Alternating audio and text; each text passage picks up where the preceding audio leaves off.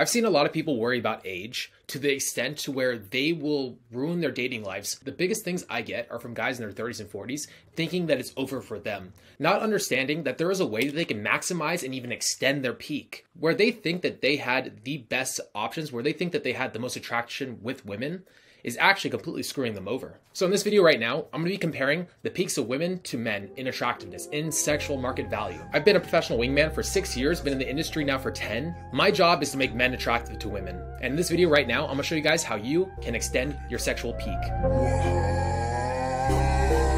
I am a king, give me the throne. I need a queen, she better than most. I need a palace. What I wanted to give you guys was my view and take on this chart that I've been seeing distributed around the internet as of late. Do I think that you should be basing your sexual market value off this chart alone? If this is true, what does this mean for your sex life? What does this mean for you finding a partner? Is it too late for you, or is your peak just beginning? I just turned 33 months ago, and I've only seen better and better results year after year up to this point. I've known guys that are in their 50s who are absolutely still crushing it with women, who are throwing big mansion parties, who have gorgeous girls and models around them all the time, who are throwing these incredible parties, hanging around high quality people. If you want to be one of those kind of guys, unfortunately, you're going to put in a lot of work. If you want to be this guy, you have to learn to love the process of what it takes to become that guy. If you don't love it and you don't fully lean into it, you're never going to become him.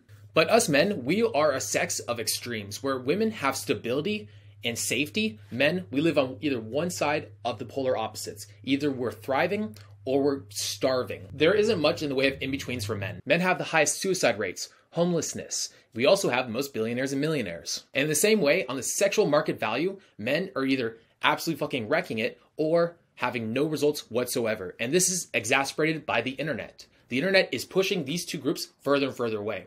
The thing with you, the thing you want to do is you want to get into this camp over here. You want to make sure that you're doing everything in your power to get into that top 1%, the top 10% of guys. So let me just jump right into it. So this is the sexual market value chart that I found online, and I think it's decently accurate. I think there are some flaws with it, which I'll get into right now. I think it's funny that a lot of men think that they peaked at 20 to 24.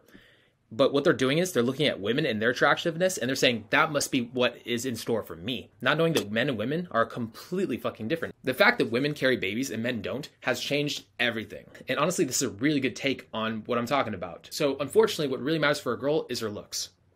Not 100%, don't get me wrong, but women are a lot more judged on their looks than men are. Whereas men are judged on their status, on their confidence, on their ability to speak, on their ability to lead their tribe, their expressiveness, their masculinity, their ability to make jokes and not take her seriously, to know their value. And in this case, men usually peak at a certain age. Men usually peak 35 to 40. But some men can extend it past this, and some men will never even reach their peak. Some men actually peak right the fuck here. And that's the most depressing story of this all. Some men peak at 20 and never getting better. To be fair, they're probably like this the rest of their life. And that's a terrible way to go. But it's because they never worked on themselves. You're watching this video, you're somebody that works on yourself. So you are destined to be here. As long as you continue to work on yourself, when you seek the answers, you'll find them. I cannot remember the quote, and I'm totally butchering it. You don't have victim mentality, you have winner mentality. You're focused on that which you control, not that which you can't. And that's why you're more likely to reach this peak. Now, if you are past this peak, don't worry. You can extend this. The biggest thing about being an older gentleman is a few things. One, lifestyle, friends, your purpose, and your ability to keep it charismatic, witty, to be socially aware. I've seen a lot of guys where they don't keep pushing their envelope, where they don't keep pushing their minds, where they aren't hitting the gym, where they aren't pushing themselves to continually succeed and look for new and higher tiers of success. And their brain eventually turns to pudding, and they start doing dad jokes. They start making, they lose the life behind their eyes, and little by little, they just crash.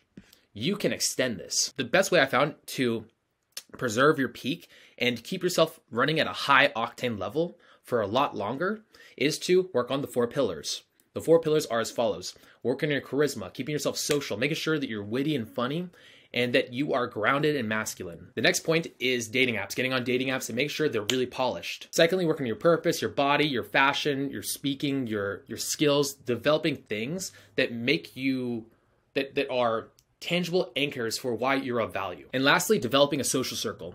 Get around a social circle where there's attractive girls. Get to a city where there's attractive women. Get around guys that feed you, that love you, that care about you, that are also socially aware. They're also very cool and charismatic. These guys will bleed into and you'll bleed into them. So here's my thing about this chart.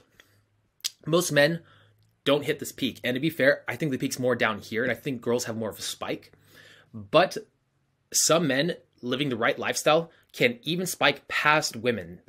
So there's a small percentage of guys, again, we're a sex of extremes. Some men will shoot way the hell up here, and then some men are gonna flounder and be all the way down here by the time they hit 40. It's a terrible lifestyle. Everybody wants to be up here on some level. So it's a competitive place to be. But if you have the right strategies involved, you can increase this and even elongate this if you know what you're doing. The good news is most men don't know they can do this. So with that in mind, you have no competition, as long as you do the things that I mentioned in this video right here. All right, guys, if you guys have any questions about this, let me know in the comment section below. And with that being said, I am the king, I need a throne. Get on the track and I kill it, I'm gone. Never gonna get me out of my zone. Everyone always calling my phone, sending a song they want me on. I be saying no, we are not the same. I'ma let them know, run up in the game, never lose control. I've been on my way,